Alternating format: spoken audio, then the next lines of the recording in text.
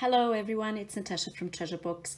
In this video, we are getting creative with circle punches, and I'm sharing 10 project ideas you can do with circle punches, and each idea has a sub idea and a sub idea. So let's just say we have plenty of ideas in this video. I only own these two circle punches and this one doesn't even work. So if you don't have any circle punches, fret not, my friend, because you can do all of this with no circle punches. Let's begin. All right, first let's talk tools, because you might not have a whole lot of different circle punches. And as a matter of fact, neither do I. But I do have this geometry compass and scissors.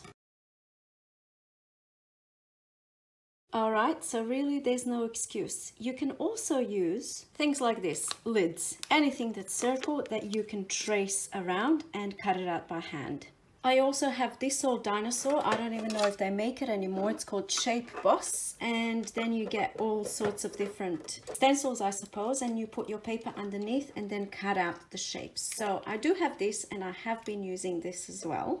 But let's just say you have none of this stuff. You can just cut your circles out by hand. They won't be perfect, but there will be circles. So let's see, what can I do here? Not a perfect circle, but a circle nevertheless. So you can most definitely do all the projects I'm going to show you without owning any actual circle punches.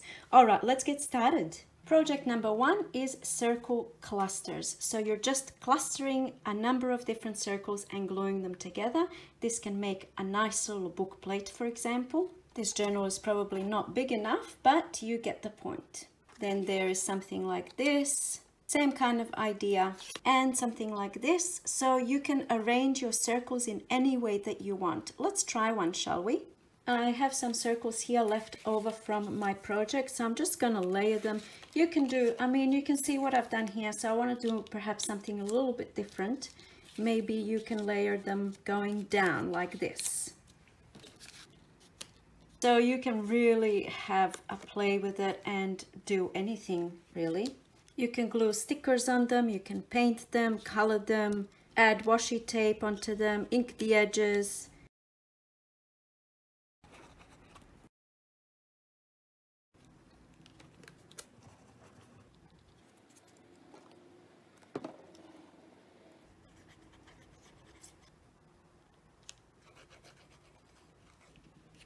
And there we have it, a little circle cluster. Little circle bubbles. Think of a bubble bath and all these bubbles popping everywhere. You're just gluing bubbles together, and you can make tiny little embellishments and you can make large embellishments. You can have a full cover of circles. How cool would that be, just to fill up a whole journal cover with circles? They are really easy to make and quick, and you can have a whole lot of fun with them. I really love this idea. Idea number two is to use little circles and stamp letters to make a unique title. If you don't have stamps, you can use alphabet stickers, or you can simply write a letter in each circle. So this here I'm going to make into a little something. It's like a little journal cover, and you can see very simple what I did here. A heart. I actually cut this heart out by hand. There's a little banner underneath here, and 4 little circles and stamped love. These circles are an inch in diameter, I think. These ones here are slightly smaller. So, you know, the bigger your word, the smaller circles you need. And this is really cool as a book plate. So you can see this. It looks really nice, very elegant, clean cut, to the point. I really love this look. And this is also a project where you can use all of your alphabet stickers. I actually made a video on what to do. Like, don't we all have this sort of stuff? You know, you have some leftovers, and what are you going to do with them? I have a whole video on this. I'm going to link it down below. But this is also pretty cool to do in this project. You can also use things like this, rub-on letters. This would be cool to mix and match, right? I can do song, S-O-N-G, for example, I don't know, in little circles. For example, I might decide to do a music themed journal, and I can use this for my cover. I can make a little cluster like this for the, book plate, and then I can go ahead and have S-O-N-G. All sorts of things we can do. Idea number 3 is to highlight part of a stamped image by popping it up. So what you do, I'm going to do one on camera. They don't even have to be popping up. This is glued right down, whereas this one is popping up. I made a little card here, but I'll make this into a mini little journal. You can see over here, this isn't a stamp, this is a stencil that I used, and then you see, we are highlighting the middle of the stencil with a little circle, or a big circle in that case. Or here, for example, this is a stamp, stamped it onto this piece first, then I stamped it onto a separate card, cut out a circle, and then popped it up. So you can see underneath it's the same stamp. So let's take this for example. I've already previously done this, so I might as well use this. This is just reusing some old greeting cards that I've tea dyed, and I stamped this image twice. And now I'm going to go ahead and make it into something, I suppose. Another thing you can do, which is what I've kind of done on this one here, is stamp the image 3 times. So first time you use the full image, second time you stamp it on a different colored cardstock, and then the third time you stamp it on the same cardstock as the first one. So you can see first layer, second layer, third layer. So you can play around with that sort of stuff if you are inclined to do so. And usually what I've done with these ones is I made the kind of the main part of the image as the focal point. But I'm thinking now in the video, maybe I can do something like this. Maybe I can do her face, the flowers, and the shoes. So I'm going to do 3 little circles. I just want to try it out and see how it's going to look. I like to ink the edges just to make them stand out. It makes a kind of, even if you don't kind of glue it down so that it pops up, with the inked edges, it looks as if it's popping off the page. You can see on these two, this one is popping off the page, this one isn't, but they kind of give the same feel, you see? They kind of look, they both kind of look, I don't know, do they? To me they do. And you know what would be even better? If I had done this on a different colored cardstock, it would look even better. But anyway, this is what I'm doing now. So I feel like for this one, I want the circles to be popping up, so I'm using this foam tape. And then the secret is, of course, I'm sure you already know this, you don't need a video to tell you, but you have to align the little circle with the image. So there's the first one. That looks kind of weird just on its own like that. And the second one and the third one. I'm not sure how I feel about this kind of thing. Perhaps it would have been better if they're not sticking up, but I don't know. I definitely like this better. It seems more natural looking, I suppose you can say.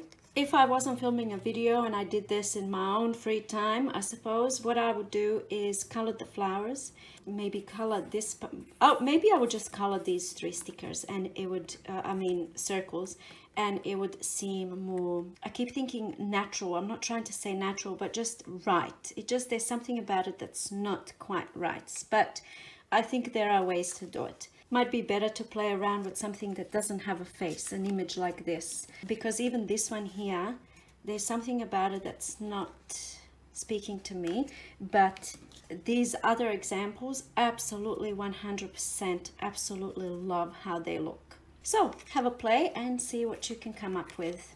Idea number 4 is borders. So there's 2 different borders that you can see here using a circle punch. This is the negative of a circle punch, so you're punching a wave border, and then you can do all sorts of things with it glued on a page, you know, as a page edge embellishment or tuck spot or whatever.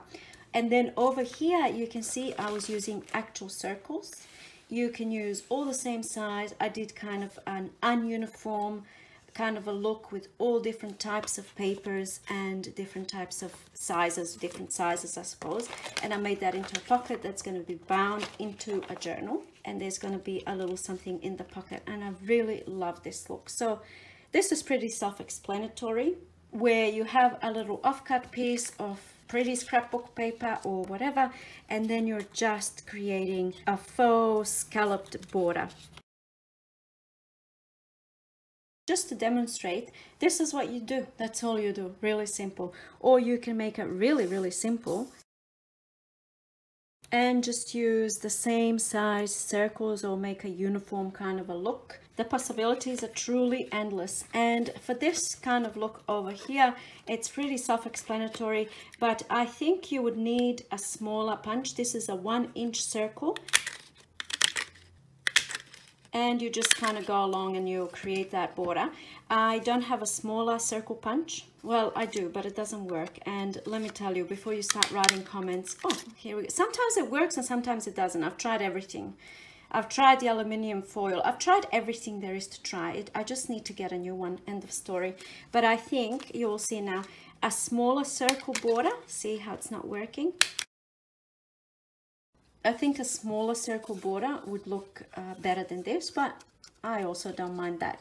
So obviously for this project, you do need a circle punch. It might be a little bit difficult to get perfect cuts with just using your hand, your scissors. So anyway, there's that one. I like it, but I absolutely love this idea.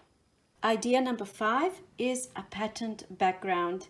I had a completely different idea for this one of what I'm going to do, but this is what I got, and I'm going to pop a photo in here to show you what it looked like before I started. So this is all cereal box, and I cut out circles out of a cereal box. Then I went ahead and painted this individually in black. And then I painted the circles individually as well. So I have one left over here. I was playing around with, you know, my plan was to color the whole thing gold, but then it kind of started reminding me of the universe perhaps, and the planets and stuff. And then I kind of did that. I don't know. I did a thing. So, and then I was thinking, how am I going to embellish this stellar universe looking thing? And I found this die cut that I have, 1 minute to 12, you know, and then over here, the journey is the destination. So it kind of makes sense, like with the time flying and we're always in a rush, and I'm getting all philosophical now, but that's kind of where I was going with this. You know, the time we're rushing to get to that thing over there or to that thing over there, where in fact it's the now, it's the journey, that's the destination. I don't know, is that cringe? Is it lame? I'm not sure. My original idea for this was to create something like this. Actually, I'm going to use a file folder so you can see a little bit better. I was planning to create a background, and I was planning to glue down uniform pieces, for example, like this, but I don't have enough to show you. But this wasn't the idea. The idea was to use the same size circles and to glue them down on a page, and then to paint over the whole thing all together. And that's going to give me a creative and textured background that I can go ahead and do some art journaling on. Each circle can be a space for a poem, a quote, I don't know what, whatever, you know. But in any case, I hope that you see where I'm going with this. You are basically creating a patterned background by lining up your punched out circles. You don't even have to paint over them. You can use your scrapbook papers and do the same thing and have all different colors, circles, and you can cover them in, for example, lined paper, graph paper, book page, music page, you know, and have this creative background. If you have seen that video of the leftover alphabet stickers, I did this in that video, and this actually hangs on my wall. So this was my inspiration for this project. I was planning to just glue down a whole lot of circles and paint it, and then I was gonna have one of the circles be the focal point. I went ahead and changed it up a bit and just followed what felt right, and this is what I ended up with. And this also reminds me of the doomsday clock, which probably isn't all that happy and positive to be putting into this crafty video, but I saw an article that the doomsday clock has been moved closer to 12, and it's closest to 12 representing the end of the world, and we are at closest to 12 at this very time. So that's what this reminded me of. It's kind of got a negative connotation, but I thought if you flip it around, the journey is the destination. It's a nice reminder to kind of just, you know, if that's where we're heading, then this is where I want to be, and enjoy the journey. Oh, that's it for philosophical speaking today. I promise. I'm not a motivational speaker. I'm also not a medical professional or a scientist. So let's move on to some more crafting. All right, idea number 6, very straightforward, is to use your circle punch to create a window, and really simple but very effective. So you can see I just used 2 pieces of paper, and on one of them I cut out a circle. That's all there is to it.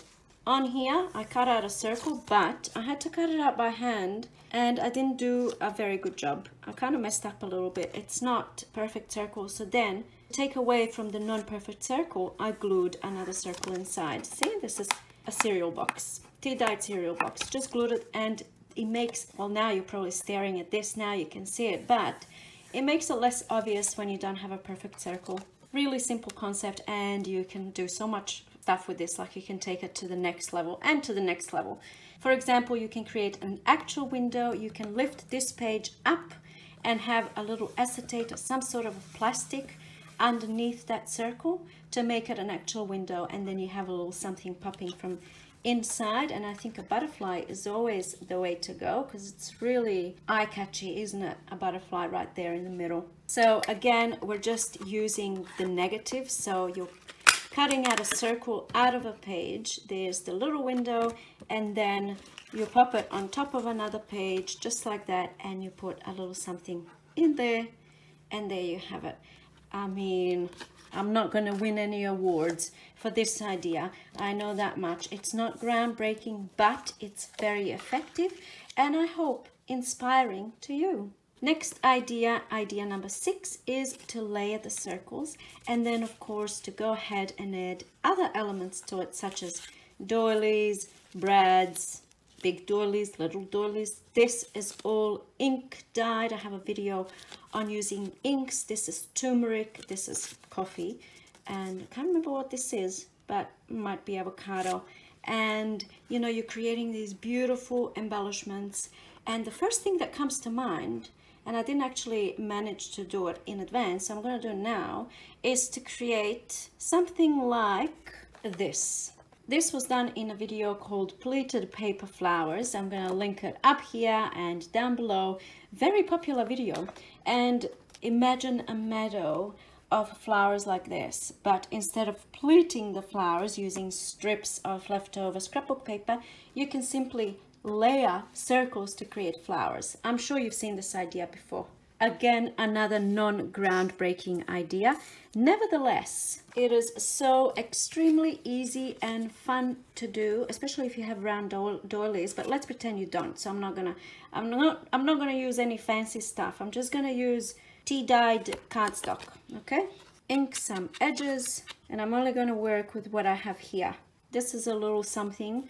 This is a die cut from a pack, and it's just been sitting here for, I keep wanting to use it, but it's just not being used. I'm feeling like a book page kind of look. So here we go. I'm just layering 4 circles, 1, 2, 3, 4, and I'm gonna hold them all together with a brad. If you don't have brads, then you can just glue them together. I have some fancy brads. This is pretty cool. I'm hoarding it, totally hoarding it. I'm just gonna go ahead and use that one, why not? What do we think of that? Maybe gold would look better. Yes, I like the gold better. All right, I know you didn't need a tutorial for this, but I just really wanted to make a little flower, only it's turning out to be this massive thing. But my plan was to use, probably this isn't the right thing, but to put them on little stems like this, just like that, and make a little meadow of circle flowers. I think that looks cool. It would be better if they were little, but you get the idea. And I think these could be used as little tuck spots, as part of a closure on a journal. You might have something like this, and then you use your closure around. It can be lifted up a little, I don't know, just an idea. All sorts of different fun stuff we can do with a very simple layering process. This one here looks like a sunflower. I think that's my favorite one. We are moving right along to idea number 8, which is circle charms. Here are my elaborate notes. You punch a circle, you add an eyelet or not, you add a die cut or a sticker, and you add a bob pin, and you have a circle charm. Really, really quick, simple little idea, and really effective, and you can hang it off a closure on a journal, for example, or on your packages of things that you sell, things like that. You know, you can do all sorts of stuff with this.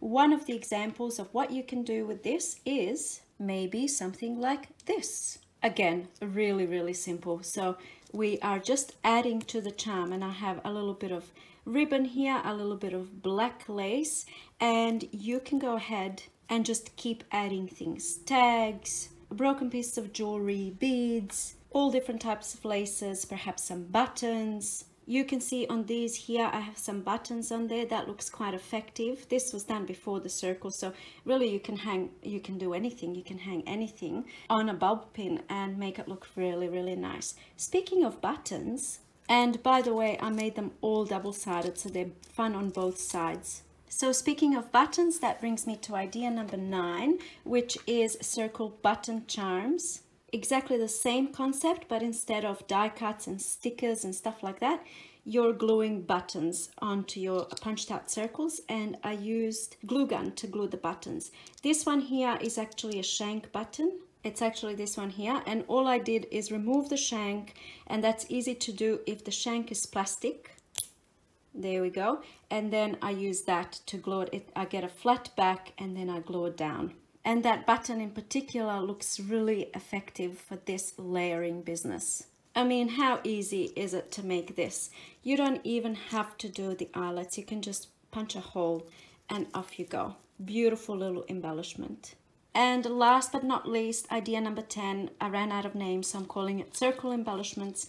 And basically I'm using a little bit of wire, pretty much doing the layering thing, and then adding some beads. This one is very boho-ish looking, isn't it? So this isn't my idea. Actually, I was sent these little embellishments in Happy Mail, and it gave me an idea to do in this project. The only thing that I did differently is that I have the beads kind of sitting down the ends. These ones don't have the beads are up the top here. So that's one way of doing it. These ones here will glue down with hot glue gun, and they have the foam tape underneath, so they're kind of sticking up. My one, first I sewn the button onto a little circle and then threaded the wire through and then put the beads on. So I think I might do one quickly just to show you how it's done. So I'm going to use the circles that I already have left over.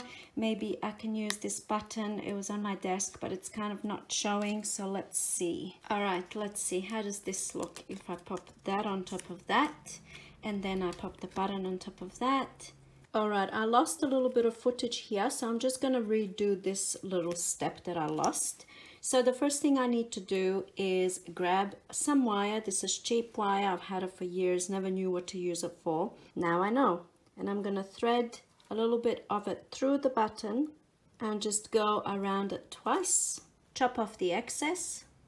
Now we need to attach the button to our first circle. You can glue it on or you can sew it on. I'm going to sew it on because sometimes when you use hot glue, the hot glue can seep through the buttonholes. I'm not a huge fan of that look. I mean, it's no big deal, but I just prefer not to have it. So all I'm going to do here is center the button and poke the holes.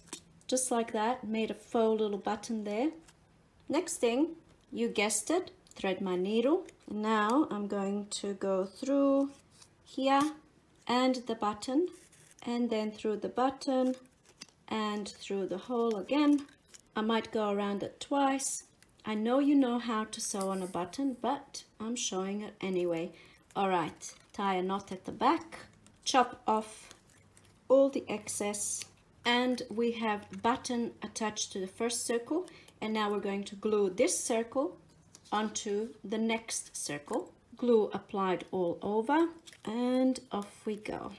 And now we go back to the original footage. And now I'm going to glue this onto that. There we have it. Next thing I'm going to do is add some beads. Just keeping it really simple. I'm just going to go ahead, pop some beads on. All right, so I've got some beads on there, and now to make the beads kind of stop falling off, I'm going to grab the last bead, wrap the wire around it. It's very fiddly to show, and now I'm going to go back through the bead and tighten. I hope you can see that. Maybe you can do it one more time just to be on the safe side. and that's it. And now I don't like this extra wire here, so I just cut that off. And there it is. And now repeat on the other side. Now I'm thinking I have this little charm in here. I just saw that now. So maybe I can add a little charm too. Let's see, how am I going to add this charm? Pop it through, maybe wrap it around a couple of times. And then I'm going to go through the bead and maybe again through the bead and chop the wire off. And there we have it. What do we think? I actually do like it. I think I would have preferred the little charm to be on this side and this to be on that side, but that's just being a perfectionist now. And perhaps I would have preferred to be the beads to be lower, not on the circles, but lower down here. But it is done and it is the way it is, and I do like it, I have to say. So to recap, we have number 1, circle clusters. Number 2, we have stamp or use alphabet stickers. Number 3, we have highlight a stamped image or a focal point. Number 4, we have borders, faux scalloped border and a wave border. Number 5, we have a patterned background. Number 6, we have groundbreaking creator window. Number 7, we have layered circles. Number 8, we have circle charms. Number 9, we have circle button charms. And number 10, we have circle wire embellishments. I can't even fit them all on screen. I love them.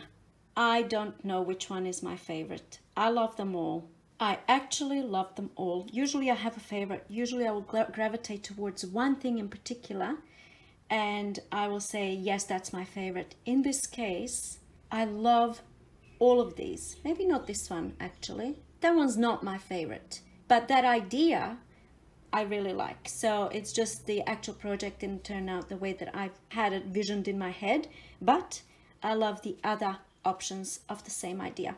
In any case, I hope you feel inspired. I feel inspired. I felt inspired doing the project, and let me tell you, there's millions of other things that you can do with circle punches and circle shapes.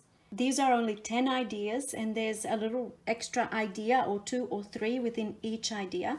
So you can only imagine the things. I mean, this video didn't even scratch the surface of the amount of fun you can have creating with circles. Bubbles everywhere. I just love it. I hope you do too. Please let me know what you think. Do you feel inspired? Are you gonna go and bust out some circle punches? And you know, I forgot to mention, and so I'm gonna mention it now. Remember the craze of the coloring books? The craze is probably still happening, I'm not sure. But anyway, you could find coloring books all over the place for really, really cheap. And then you start coloring, and then you do it for a couple of hours and you kind of give up because you realize it takes too much time and the book is this thick. So now we're stuck with all of these coloring book pages. And I find that the beautiful thing about them is that you can tea dye them, makes them look so much better. And look how fabulous they look when they're cut into shapes. In this case, they're cut into circles. You can do all sorts of shapes, rectangles, triangles, squares, whatever. You can make whimsical houses. I have a video on that using these. How cool. I didn't get a chance to use them in this project. Actually, I did make one thing with this, but go and get your coloring books and tea dye those pages and get creative. So that's it from me today. I hope you enjoyed this video. Thank you again. Let me know what you think, and I'll see you in my next video. Bye.